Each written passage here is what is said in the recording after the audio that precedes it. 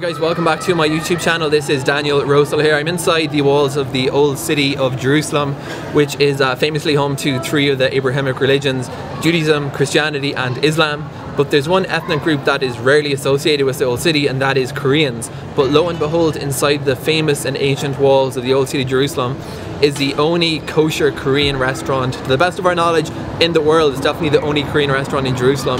It's a place called Seoul House, and we are coming tonight in Chuseok, which is a Korean festival. So they're going to have delicacies. One very unique facet of this is that it's a vegetarian place, so you're not going to have Korean barbecue, but it's owned by a Korean lady, and where my wife and I actually got engaged here, so it also has significance for us. So we're going to check out some Korean food in the old city of Jerusalem.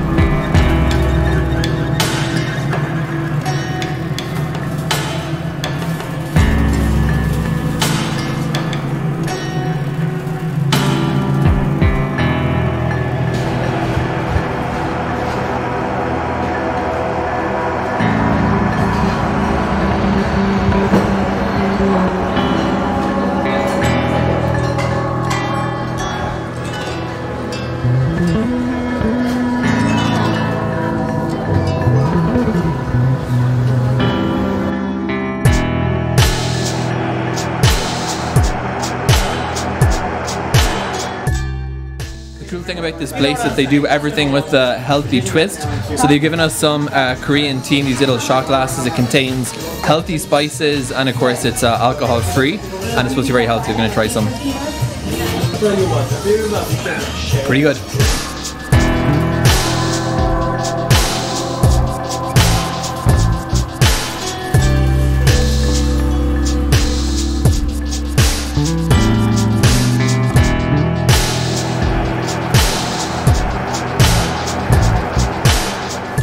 Hostess was telling us she was born in Seoul, Korea's capital, and they've gone to the full lengths to replicate everything in traditional Korean style, including the fact that they make these lovely little exquisite sort of models for the food which they have at the front of house here.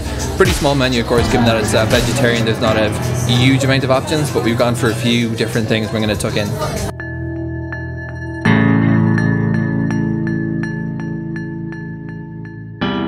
Why did you open this Korean restaurant in Jerusalem? Well, I needed it, first of all. I became Jewish like 40 years ago. I started keeping kosher. I realized there's really nothing. So I was waiting somebody will come along and say all this special fermented sauces and kimchi, and didn't have anything. So I retired. After I retired, I realized I just have to work for my dream. That's how it all happened. Are you the only kosher Korean in the world? So, yeah. In Jerusalem? Well, for sure, for Jerusalem, Israel, but most likely for the whole world. Wow. Yeah. Who finds this place?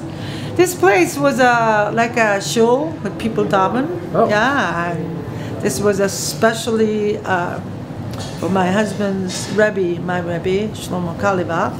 So it was a Kalibach shul for over 10 years. And, you know, this is where the whole world started.